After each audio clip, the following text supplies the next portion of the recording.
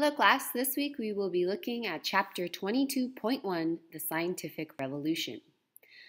So what ends up happening is during the mid-1500s, this is right around the end of the Renaissance, actually in the middle of the Renaissance, scientists, they end up starting to question beliefs and they start to make new theories based on experiments. Okay, so what you do in science class, you do experiments. This idea starts during the scientific revolution. Looking at our objectives this week, we have 4 objectives. First, list the circumstances that lead to the scientific revolution.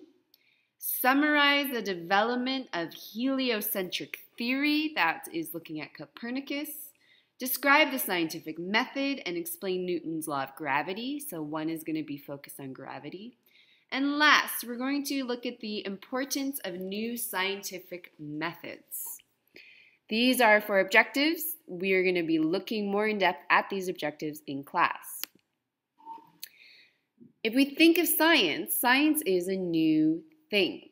Up until this point, people had a medieval view. What that means is that most people's knowledge in the Middle Ages, it comes from the Bible and it comes from Greek and Roman sources.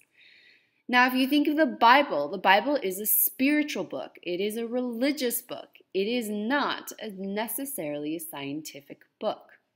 People just sort of believed that God would help them if they prayed, that they would be cured if they were sick, okay? What starts to emerge is that people are now starting to test things and observe things to try and understand the world around them. So they're no longer only relying on God, they are now testing these theories. One of the first theories that sort of comes out at this time is called the geocentric theory. Now, the geocentric theory is an old theory. It is proven that it is not correct. And what it says is that the moon and the sun and all the planets revolve around the earth. So geocentric is basically, think of geography, which is like earth, that everything is surrounding the earth and that the earth is the center. This is what people believed during the medieval times and during the beginning of the Renaissance. Now, the Renaissance was a very important time for art. We've sort of already explored this idea. But it was also a very important time for science. So the Renaissance, because it prompts or sort of looks at a new way of thinking about the world with the idea of humanism and observation, this also sparks the growth of science. We call this a science revolution. Now, the science revolution, this is sort of a new way to observe and view the natural world. So what is starting to happen is we have a bunch of men, mostly men, some women, mostly men, who start to observe, which means they start to look at what is happening around them very carefully. Again, this is this idea of they're experimenting. They are observing things like the stars. They're observing things on how things are moving, okay? These are all observations. This leads to new discoveries. The reason is many of these scientists who are observing things are starting to take notice that what they observe does not match what these ancient things are telling them. So they start to sort of challenge what everyone else is thinking. We also have overseas exploration happening. This also opens up thinking. So we've sort of the importance of astronomy and astrology. That is the observation of the stars. This becomes important during overseas exploration. We also have many new developments in mathematics. So people are starting to look at numbers in a new way.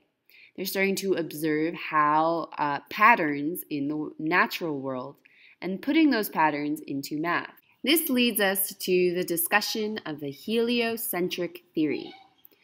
Now remember, before, the geocentric theory believes that everything revolves around the sun. Around the Earth. That is, the sun, planets are circling around the Earth. What Nikolai Copernicus, starts to observe is that actually he thinks that everything revolves around the sun. This is the heliocentric theory. Widely accepted geocentric theory is being challenged as being inaccurate. This is a theory, the geocentric theory, though everything revolves around the Earth, that people have believed for thousands of years. Copernicus is basically saying that, no, that's not right. Later, scientists can prove that Copernicus is correct. But we should note that Copernicus, during this time, he faces a lot of conflict with the church because of his beliefs. Another important person is Galileo Galilei. Galileo also makes more advancements in astronomy. Astronomy is the study of the stars. He also starts to observe planets and stars using a telescope. Okay? A telescope, this is going to be a very new invention at the time. What he starts to discover is he starts to observe planet surfaces. What he observes supports Copernicus. It supports the heliocentric theory, that the sun is the center. He also starts to find out about 4 moons of Jupiter, which means that he is observing the planet Jupiter. And he starts to look at sunspots, okay? This does not make the church very happy.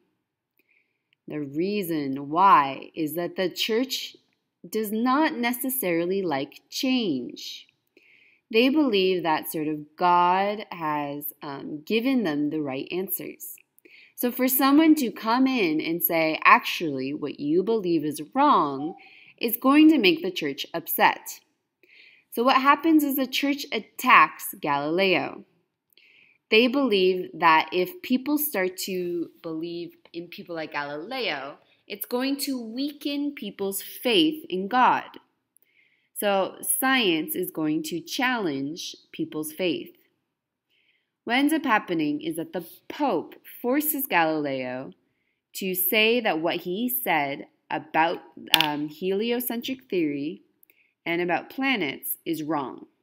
So he's asking him to deny what he believes. This leads us to a new method of how to deal with scientific facts. This is based on Bacon and Descartes' observations of the world. Now, Descartes is also known as a philosopher. He is known to observe the world. They come up with what they call the logical approach. During this revolution, they end up creating a scientific method that allows for a certain series of steps in order to form a theory. So instead of just forming a theory by observation, you have to observe first, then experiment, and do not jump to conclusions. So Bacon and Descartes, they're the ones who are the key people who term this scientific method. Bacon, specifically, he is trying to urge scientists not to start with their conclusion, but to simply experiment. Descartes, his idea is to use logic. Now, logic is basically to use your brain and to use math to make sure to think through your decisions, to not act rashly or quickly. And that is how you will find out basic truths.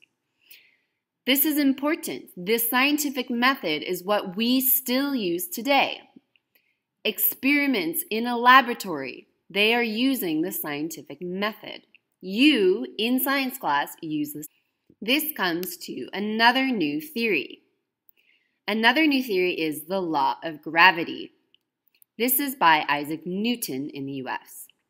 Now, Newton, he was an English scientist, and he develops a theory of motion. So what it's stating is that everything is in motion. Matter and space, the earth is in motion, and this is sort of the foundation of the laws of gravity. Okay? So if you're unsure what gravity is, that's more of a scientific method. I'm not going to focus on what gravity is, but just know that this theory is very new at the time. If we didn't have gravity, we'd all be floating around in space. How Newton explains it is that motion in space and Earth is linked to the universal gravitation. This is the idea of a magnetic force on the Earth.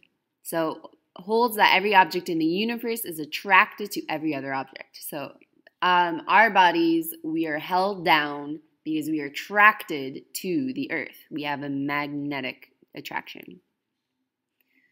Newton also views the universe as a mechanical clock. Okay, so these are sort of some of Newton's theories when he's talking about the law of gravity. So just to note, Copernicus, he is one of the forefront, Copernicus and Galileo, the forefront of the scientific revolution. And it continues on through many different centuries, okay? What ends up happening is the scientific revolution spreads. So we have the decline of religion and the decline of religious belief. We have the rise of observing things through science. Now, some of the things that improve are the instruments we use to observe. One example would be the microscope, or the barometer and the thermometer. These are all instruments that are developed during the scientific revolution to observe the world around them. The more new instruments that develop, the better the observations that happen, and the more new discoveries we have. An example would be with the microscope. They start to realize what are things actually made of, atoms, okay? They're able to observe these things by looking very, very closely at very small things that you would not be able to see. This is also when you start to get the understanding of germs. What makes people sick, okay? All of this sort of leads to more and more technology being developed. I would say that today the scientific revolution continues because we still have more things being developed, new technology, and we're observing more about science every day. So as you can see, we have developments in medicine and the human body. We have Vesalius, he is observing how the body works. That's anatomy. We also have people like Edward Jenner. He's starting to produce medicine that helps people stop from getting sick for smallpox. We also have discoveries in chemistry. We have Robert Boyle. He's arguing that matter is made of different particles. That's the idea of atoms.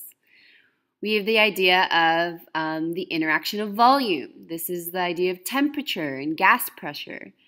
If water changing different forms. These are all sorts of important things that start to develop during the scientific revolution. Your question for the video this week. Out of all the theories and all the men we've discussed in this chapter, I want you to choose what do you think is the most important theory or person in the scientific revolution.